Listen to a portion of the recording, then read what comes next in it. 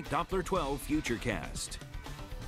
And that complete story with Michelle Muscatello is currently online at WPRI.com. I was actually the one that did the story, and it's pretty amazing. Could have been a very scary situation. In that story, we basically show you where the generator was, and I'll tell you what, it looks like it would be a safe thing to do as it was outside, but obviously that was not the case. So anyway, check out the story. A good thing to see, especially if you use a generator when your power goes out. Let's talk about what's happening though with our temperatures and our winds. No storms in sight to knock out any more power or do any wind damage, which is very good news. We go back to fall today with those temperatures back into the 50s, and we will get some sunshine early. I think some high thin clouds moving in late, but certainly nowhere close to the 70s that we had yesterday. A few showers on the way for Sunday, not a washout or anything like that. I do see the clouds winning out, however, and then it gets colder next week, especially from the middle to the end of the week. As we start the work week, we may have a little warmth rebound as temperatures try to make it once again into the 70s. More on that coming up in just a few minutes.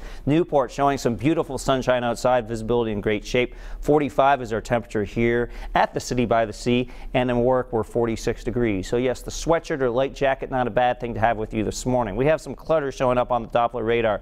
Nothing going on overhead though, with a recent wind of 12 miles an hour in Providence, 6 in Smithfield. We are calm and westerly. I do see the winds flaring up a little bit 8, 9, 10 o'clock in the morning, and then they'll start to calm down and ease a bit into the afternoon. So overall, not really a windy day, and that's because the center of high pressure moves to our east, slackens a little bit, and as it moves in this direction, it'll send in those winds from the northeast. In terms of this moisture that you see here, we will not get a direct hit from it, but we'll get a warm front which will send in some moisture kind of scraping by our area at times for tomorrow. In addition, as that happens, some warmer air will be pulled into our area as well, but we really don't get all that warm tomorrow. In fact, as warm air starts to push against cooler air, sometimes that creates rising motion, and that is what creates clouds and sometimes showers, and that's what we have on the way for tomorrow. In fact, we take you to tomorrow at lunchtime. This is not today, this is tomorrow, where a few showers are possible. But notice the trend. It's not raining the whole day, and we get instead these intermittent showers off and on. So if you have outdoor plans, you could maybe sneak in some outdoor activities in between these showers, but the rain jacket or umbrella, not a bad thing to have with you as these showers will be returning, especially Sunday night into Monday morning. I think we get a gap late Monday morning into Monday afternoon, and then a few final showers and downpours could return, with even a few thunderstorms possible Monday evening, especially if we can really heat things up during the day on Monday. Today's planner, though, looking pretty good. Noontime 53, around 56 by 2 o'clock in the afternoon. Along the south coast, temperatures generally in the mid-50s, 54 in Hope Valley, 54 Charlestown, and 54 in Wickford.